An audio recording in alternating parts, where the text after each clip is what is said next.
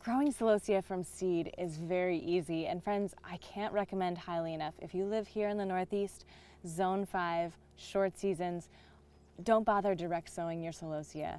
That is a fine strategy for a very long growing season, but if you have less than 110, 115 days, it's really key that you start your Celosia indoors and start 4 or 5 weeks ahead of the last frost. And they'll take about a week to germinate in 65, 68 degrees. And we prefer to grow them in soil blocks, but cell trays will do just fine.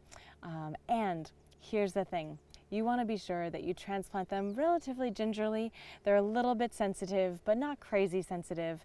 And plant them off and plant them outside after you've hardened them off after the first final frost.